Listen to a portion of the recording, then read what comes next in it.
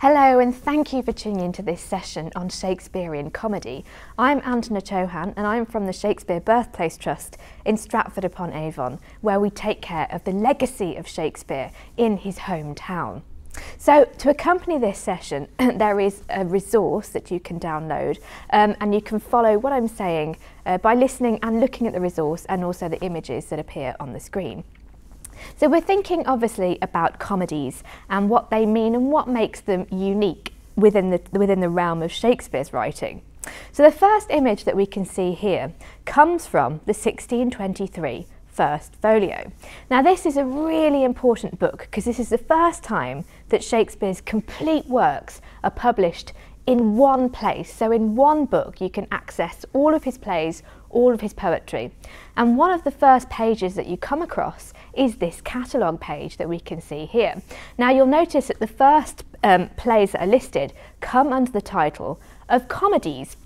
So we're in this session thinking about what comedy means and what Elizabethan and Jacobean audiences expected from these types of plays. So comedies, as I said before, are unique. That's because they have a very unique structure, and there are things that we expect from comedies that are very specific to this genre.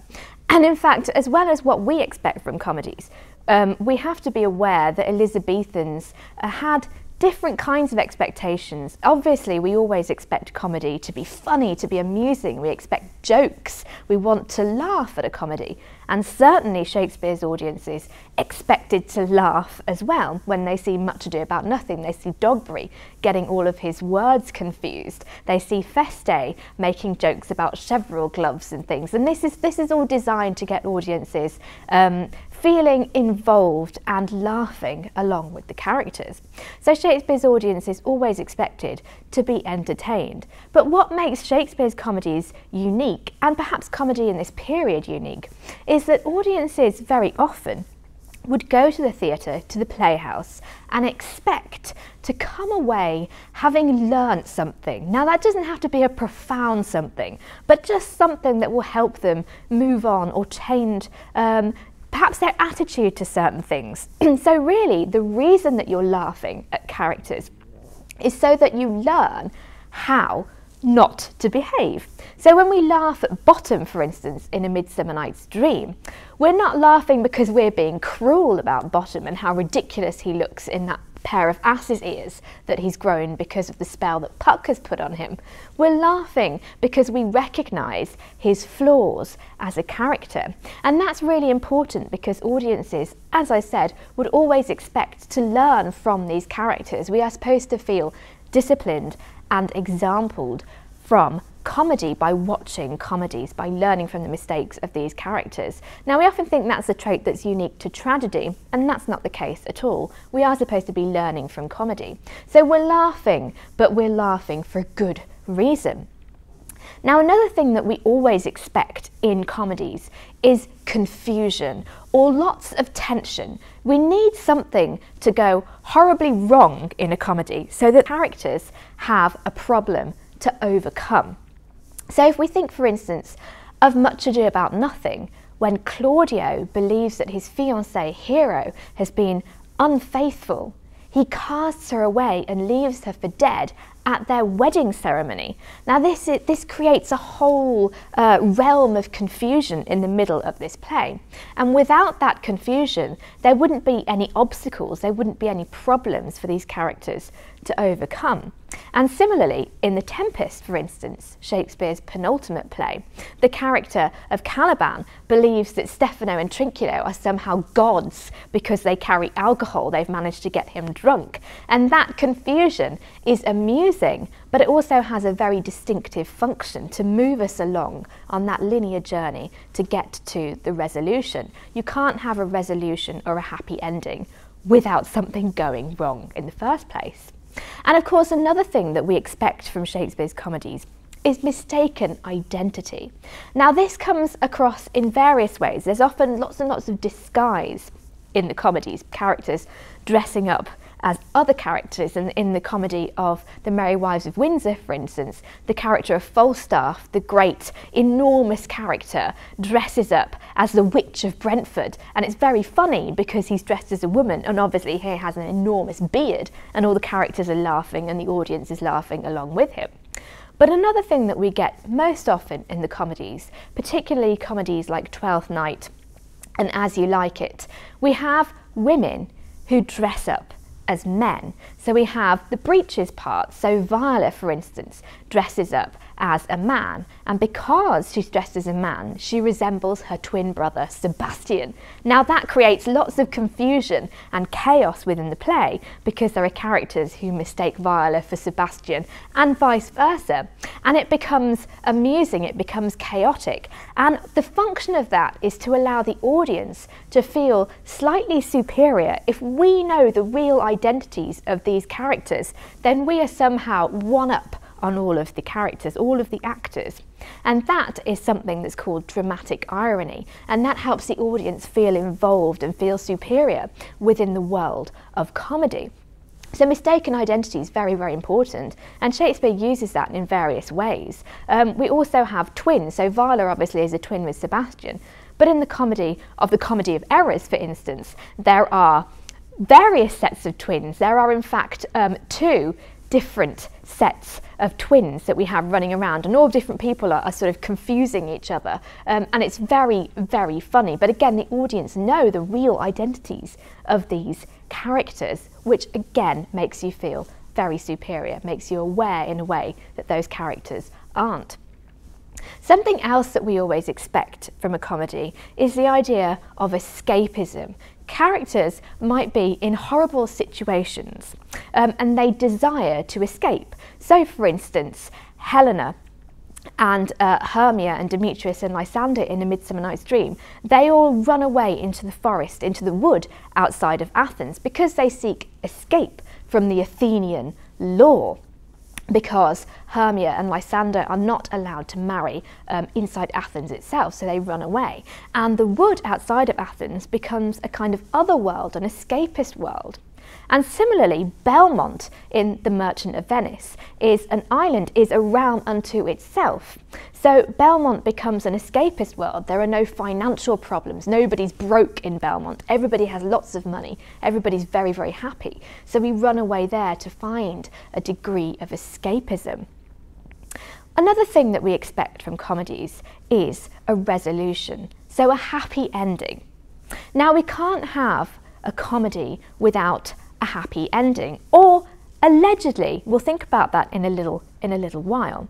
Now, the reason that a lot of Shakespeare's comedies end with marriages is because, in the very literal sense, we have people coming together. And when people come together and share experiences, then we are forming new communities. We have a new society and a sense that these people can go on and create a new future, a happy future together. So a happy ending comes about because we have people coming together and sharing experiences. So an example of that comes from A Midsummer Night's Dream. So if we think about the very end of this play, we have Puck who comes on and delivers a little epilogue. But before that, the character of Oberon instructs his fairies to fly around the palace and bless everybody in it. So if we think about what Oberon is saying, now until the break of day, through this house each fairy stray, to the best bride bed will we, which by us shall blessed be, and the issue there create, ever shall be fortunate. Now, Oberon, in a very distinctive sense, is rhyming. He is speaking in verse, in trochees, tum-ti-tum-ti-tum-ti-tum, tum-ti-tum-ti-tum-ti-tum, and it's very comforting as an audience to hear that. And what he's doing is being very positive. Look at the language he's using. The break of day, each fairy stray, to the best bride bed, which by us shall blessed be, and the issue there creates. So we have a sense of people being married, they have bride beds, they're going to create children. So we've got a sense of a future. These people will carry on living. So this is very positive language, it's very happy, again, celebrating people coming together in a very literal way. And what's interesting as well is those rhyming couplets, stay, stray, we, be, create, fortunate. That rounds off the comedy in a very, very neat way. This is the ending, so we're kind of rhyming. We're about to burst into a great big dance with the whole cast. So this is Shakespeare signalling through language the tone of the play. This is happy, it is satisfied. Now what's interesting about Shakespeare's comedies is that he actually went through various phases of writing them. So his earlier comedies are sort of getting to grips with the structure of what a comedy should do. And as he progresses throughout his career, he starts to challenge the idea of the happy ending. And he starts to question what constitutes a happy ending. If we have lots of marriages, does that make everything okay? Well, in the very early comedy, The Taming of the Shrew, at the very end of this play, the character of Petruchio has tamed his wife, Caterina. And at the end of the play, the character of Hortensio congratulates him, and he says, now go thy ways, thou hast tamed a cursed shrew. And Lucentio, 'tis a wonder, by your leave, she will be tamed so. So as an audience, we're slightly troubled by what's going on here, and we're questioning whether someone like Caterina will in fact be happy spending the rest of her life married to Petruchio. He has, after all, starved her. He has refused to allow her to change her clothes. He's dragged her through the mud, made her walk home to her father's house to attend her sister's wedding feast. It's actually quite ambiguous, and that ambiguity helps us understand what it is that Shakespeare was doing with comedy and comic structures. What makes The Taming of the Shrew very unique is in fact that it has an interesting structure. At the end of the play, we have these characters who go off and seemingly have a happy ever after, seemingly. But of course, at the beginning of the play, we have this bizarre framework with the character of Christopher Sly, who is horribly drunk, and all the characters around him play this cruel joke on him. And that's how we end up with the play, The Taming of the Shrew. The whole play is in fact a play within a play. So what does that mean when we get to the ending and have all these couples taming one another? Does that mean that's the real ending? Is that a happy ending? How can it be real if it's only a play within another play? So ambiguity is very important. Another indication of why ambiguity is so significant in Shakespeare's works is the fact that we expect people to come together. If we expect people to come together in celebration, a great big dance, a great big sing-song, then what happens to characters who are left out? What happens to Shylock at the end of The Merchant of Venice, for instance? What happens to Don Pedro in Much Ado About Nothing? What about Caliban in The Tempest? Do they get a happy ending? And of course we have the play Twelfth Night with the character Malvolio, the steward, who has this horrible prank played on him when he's shut up in a dark room and he's forced to believe that his mistress is in love with him. But then at the end he realises it's just a cruel trick. He's humiliated.